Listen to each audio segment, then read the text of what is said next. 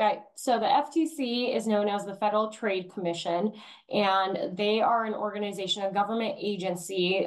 They're independent. They're run by the U.S. government, right? And they have authority to basically have orders against you. They report scams. They give out guidelines, and they directly can impact your organization because the FTC, while it's not any private right of action, the FTC can take action for illegal conduct if you are going against the FTC standards.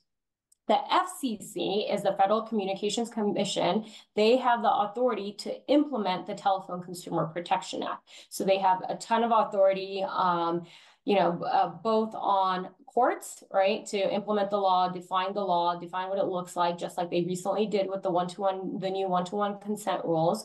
And they dictate what you can and cannot do when it comes from outbound calling and text messaging. Then the CFPB is a different organization with Consumer Financial Protection Bureau, and that is also an independent agency that is primarily for making sure that if you're in the financial sector, right, so your mortgage companies and lenders, and they have their own guidelines on how, your lending practices should and can look like.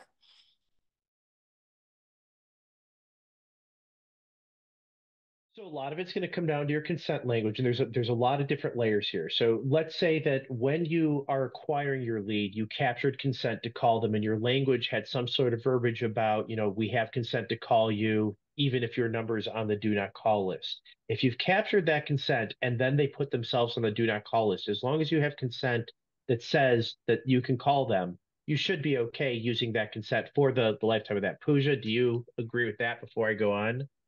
Yes. So the consent, I think what you're getting at, Isaac, is not going to expire unless you Right. have a do not call list. Correct. Right. So from somebody putting themselves on the federal list or one of the state do not call lists, as long as you captured consent, you're okay. Now, where this gets murky is you've got to keep in mind things like you're still required to keep your own do not call list.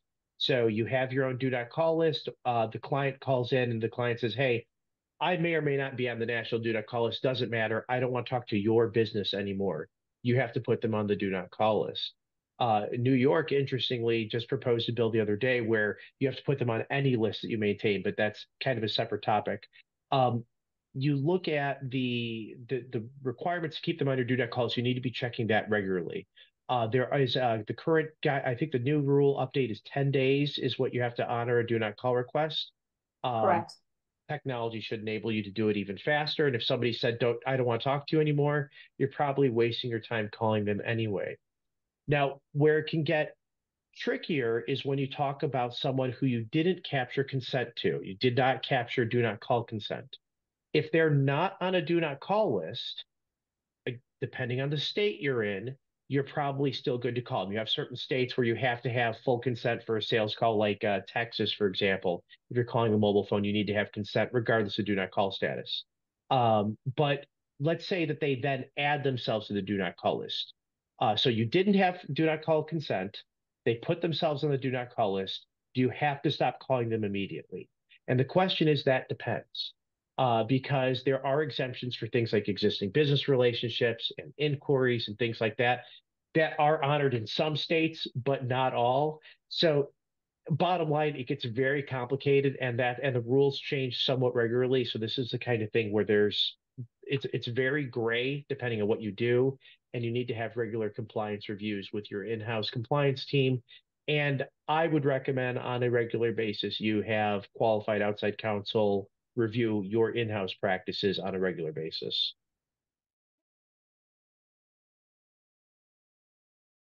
Yeah, Yeah.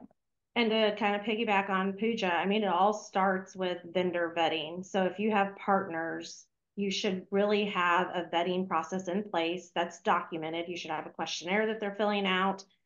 You should use your partners, like either like Isaac's company or my company or anybody else out there. I don't care who you use. We don't want the industry shut down. Just use someone to go out and take a look, and they're going to fill out the form, but go and take a look and see what they're doing. It's really not that difficult to go out and kind of really even just manually. Go out and take a look and see what your partners might be up to. So take a look. Don't take everyone at their word.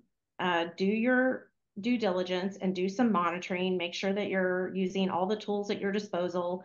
You know, the kicker in this one is that private right of action, right? Because, you know, if you're doing something with the CFPB or the FTC, we all know they have so much manpower. And so I think in the history, people have felt pretty comfortable that it might not be them that they go after. But with this, I mean, it's a lot more likely that someone's coming after you. So just don't even risk it.